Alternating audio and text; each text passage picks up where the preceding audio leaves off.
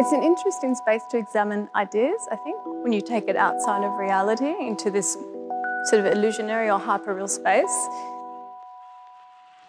I've always tried to build sculptural elements into the photographs.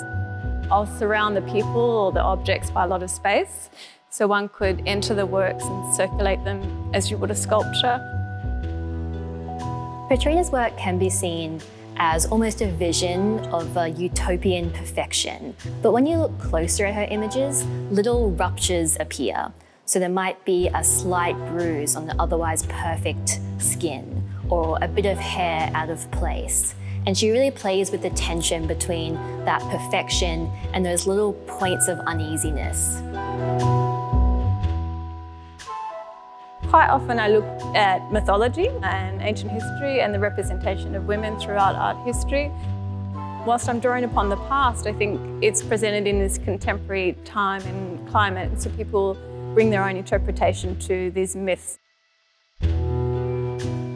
In her work, women are given an inner life, a sense of subjectivity, a sense of privacy that is often missing from images of women throughout history. It's an amazing experience being a muse to someone so talented. To see myself portrayed in a beautiful, artistic way, it makes me so happy. But just looking at them, I think beauty really stands out for me, and being perceived as a sculpture.